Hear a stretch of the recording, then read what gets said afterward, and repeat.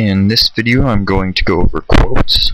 A quote is a proposed offer for products or services to sell to for a certain price, and it can be used nicely with an opportunity.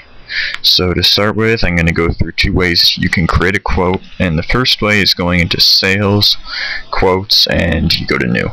And like always, there's the information for the quote to fill out.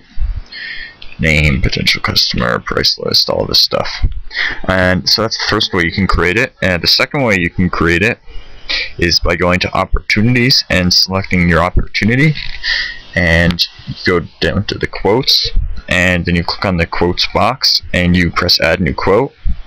And if you can see, the quote is automatically filled out with a bunch of information from the opportunity.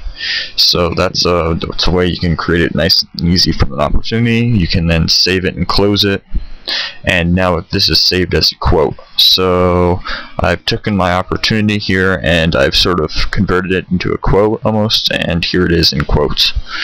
So now that I went over different ways you can create a quote, I'll just explain the different statuses they can be in. So the first status is draft, and this is the status a quote is set to when it's first created. So right now this quote is a draft, and the way a draft is it can be edited, and it hasn't been submitted to a customer yet. And once you want it to be submitted to a customer, you would activate it. And as you can see now, once it's activated, it can't really be edited. And it's being activated now, and once it's active, you can choose to close the quote as lost, cancelled, or you can revise it, or you can choose to close the quote as one, and you can create an order out of it, which I'm going to go over in the next video.